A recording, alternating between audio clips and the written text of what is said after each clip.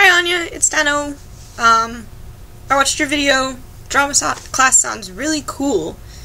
I don't know exactly what you're gonna do with it, but it sounds like you already have ideas, and I agree that it's drama class and you can probably wing it.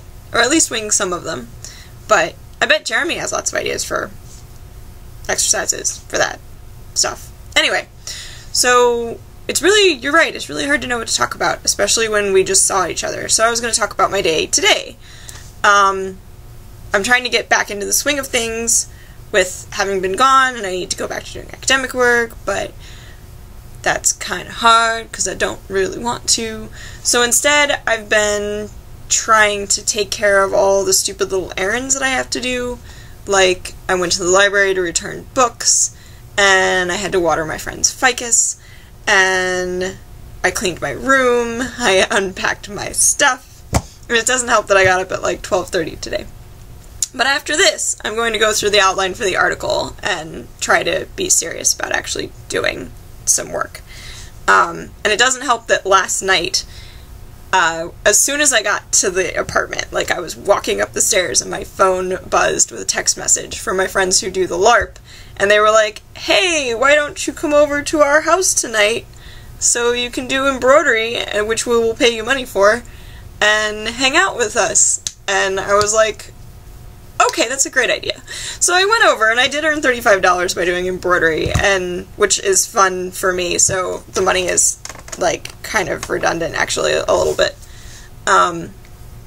But I was there until 3 o'clock in the morning, so that's why I got up at 12:30 today and now have gotten less done than I should. But it's okay! Also, 4 minutes is so short and so long at the same time. So that was my day today. That was the drama class. Now what do I talk about?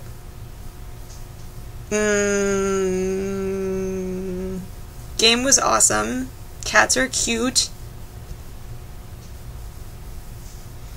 I don't know.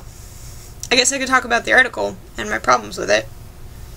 I think it has gotten too big in my head, like all the things that I would like to cover in the space of the article, and it has drifted too far away from just a simple analysis of the single text.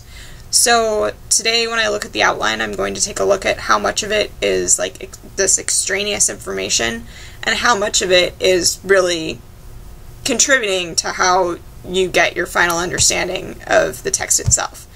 And it doesn't help that it's really hard to talk about the text without feeling like there's just a ton to explain. I described it as to Paul as feeling like I'm peeling an onion, because Grant Morrison is just so good at weaving together a story out of elements of all of the other stories and making it all kind of nest together with these like layers and layers and layers and layers and layers of meaning, some of which are created by image and some of which are created by word. And so I can't really analyze the text properly. Like, you can't properly understand the text unless you understand all of this backstory, or at least that's, I think, part of the problem with Grant Morrison's writing in this context. And so do I go into detail and explain all of that?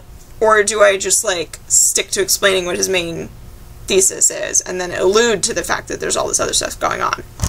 And on top of that, I'm not really sure how many pages it's supposed to be, so it's dumb. Also, 4 minutes!